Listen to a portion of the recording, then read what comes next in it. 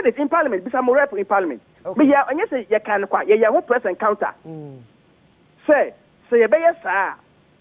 Yen testing kwani na. I common na you kwa Ghana. You can. We said it.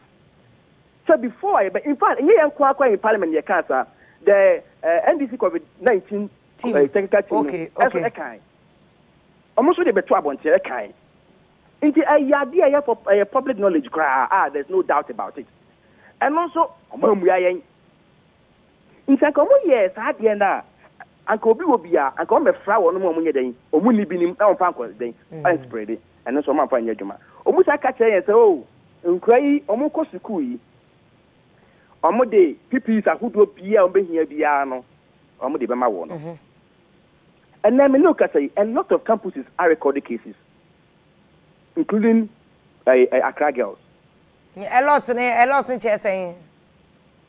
A lot there, so who feels a lot here one, Mammy Smith feels a lot here three. I know they say, and also I'm entitled to it too. Yes, I have some Busa until once and me a lot to see and the campuses now on my record, you know, minimum crime, minimum about 10 schools or many be. Yes.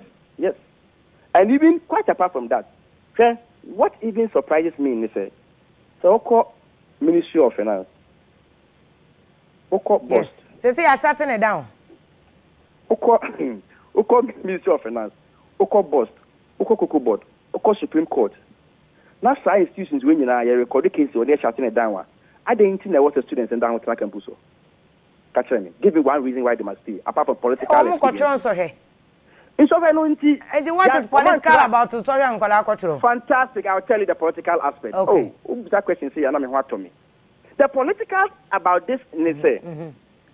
No man pay person wo ba school mo etra ho emma yisi nya kwan ko register wonom and man penny plan no fantastic and you take some ko fie ni nyina no enra time ayen the press statement be to abonche na between 11 and 12 into 12 o'clock news so am some carry and say be around and yes some ye ya answer na the press statement be abonche o we dey time the press statement be abonche around 2-3 ho baby. And me information. I will military commission. My many herself in my district say, Omanya instructions say, move to the various campuses in register Ankolan. In Kolan, Mentia say, Opacha say, into president and Krani vote and or pay an assessing. For me, from where I sit, the president is more interested in the political benefit than the health of the Ankola. Now, what is the guarantee if you would near true? What's the guarantees and Koran? Omunina the assumption, parents say that's the assumption, and this is also an open secret. Or more or less, somebody say, Uncle number one, don't forget somebody came from Akufo-Addo graduate. Okay. Don't forget that. That's number one. Number two, the analysis is that, okay, this is the first batch of the free SHS, so most of them will vote for us. So let's guarantee their registration first. Okay. The president is not thinking about the safety of the children.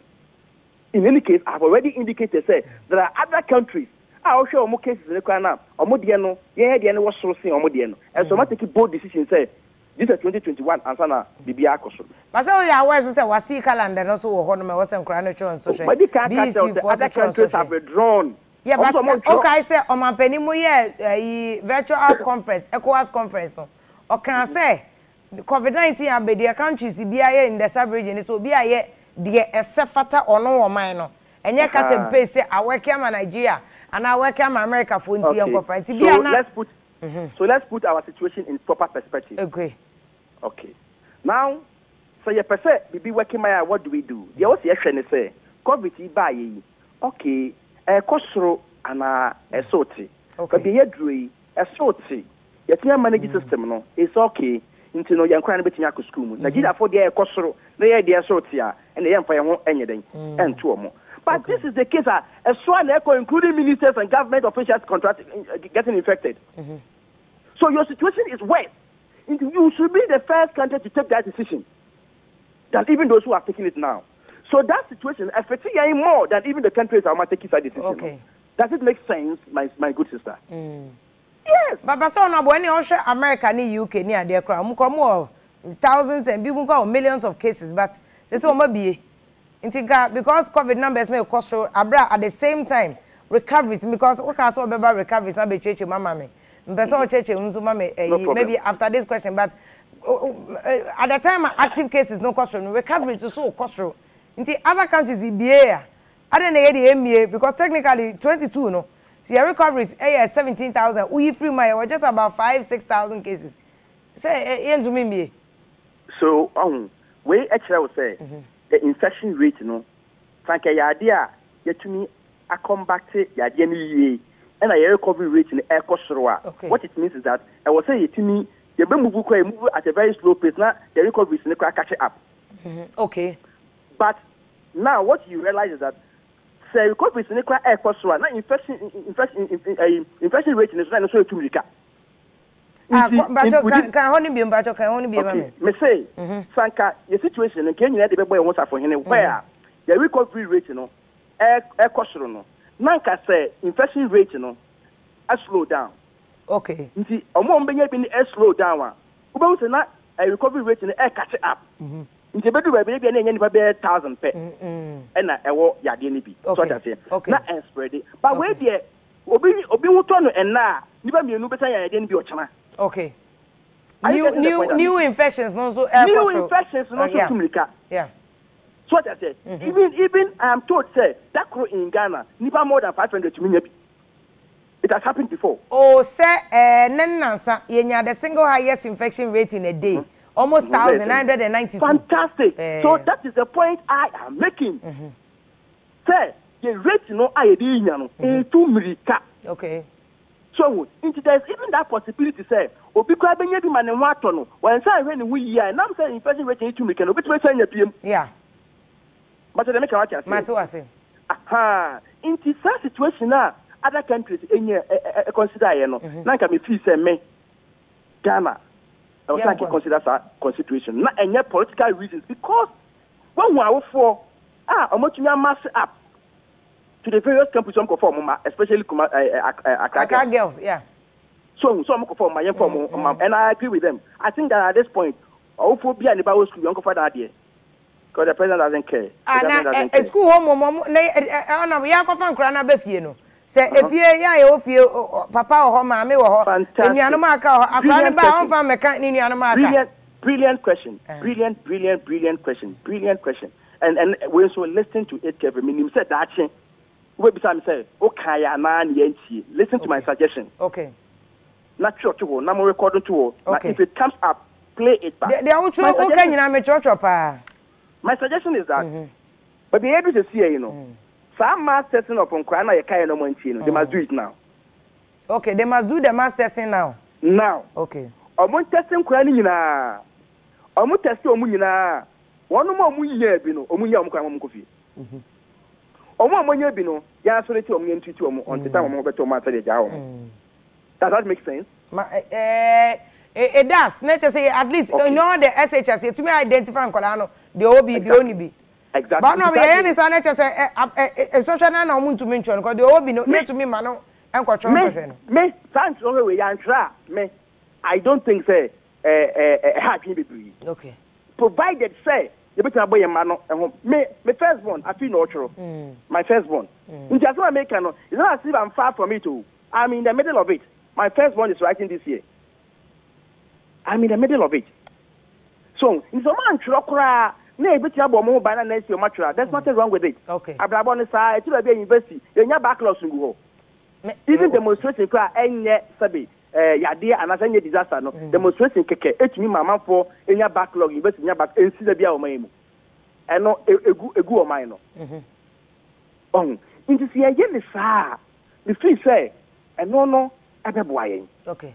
Asen say miribia no na yetiki decision ti bia ene me no kasa me no mi ni ye kasa da bia o me kasa say o PPs ahodo ya making available. We are told say over 700 health workers no monya yade ni bi. Do you know why? 792. When I speak me say that na me bono na ma kolo na so dey atoso na far level na ma for mutie no ma tiase. So I say if you have such a number of health professionals and what it means is that there are no PPs or Washington and no so. because our people is not more banya. Emma won't know at the end of the breed. But by construction, does it necessarily mean, say health workers, Bebo was 710 and Amadema was 792 and Yebia? PP is in available, Anna. Because the presence or absence of PP is now more when you be. Because we are Juma community PP is near Juma, but risk and high. Because some of the bank of no. Aha. Omo bank of one risk and high. No. The only thing about me reducing risk and PP. Do you understand? But me person me say whether or not be our additional information be say omu ni PP is na because push a PP is no ground or risk no still high because we dey obey nipa no. If I make sure say me catch as a matter of fact say look at a point in time I will break this one to you. I wanted to do something. Especially the minority members in parliament, my MPBR, the situational report in the district health directorate and the district hospital the PPs or more time on the call isolation center or how they test near the and it was bad. My MP it was just bad. You see, I'm not saying you go to some of the centers PP back and you see in this situation what is interesting is that if you walk to the hospital now, you are a potential carrier of the virus. Yes. That is the assumption. Number one, from the take your temperature to the consulting room. I was say, protection of one. Because we have had instances where we are complaining say malaria, maybe we are seeing the COVID-19. The assumption is that every patient is a potential carrier. They must have enough PPEs. Okay. Now the PPEs are not in the system. Okay. Health workers in Yano Munya didn't be near Kosuru. Okay. From where you see, because we are ranking member to access to information. Says here PPEs do what system, do health workers will be. That is what we have challenged government to do. Say, and also your whole press conference say, there be no government the figure be to say, omo esaka sa PPE number. But the challenge say we need a distribution list. Okay. So the way akoha. Into see a court district be mu. Na so mo say omu bia then we can challenge them. Okay. What say at a point in time, minister ne be accuse some of the health workers some turn PPEs need. Okay. And that's one kai. Okay. I passing on to backstage from the culture. And also by some I will gonna have the debate who be bring. So the point basically the point I'm making around that point is say PPEs no and then enough in the system. Okay. If my PPEs no embra be breathe. The see be here true. Me aba edu ba bia I no bi mu fi say mintimi hu. And then e be nya free mu say e be ka bibi boni afa ye man ho. But papa so pam ho ma so you na ni modintra eni ye die muntra. Sa djuma we ya me it may not be bibi ameka no e bia na nya wo de. But that is my responsibility. Okay. Manya, I will be irresponsible. Okay. Into honorable say any yempo.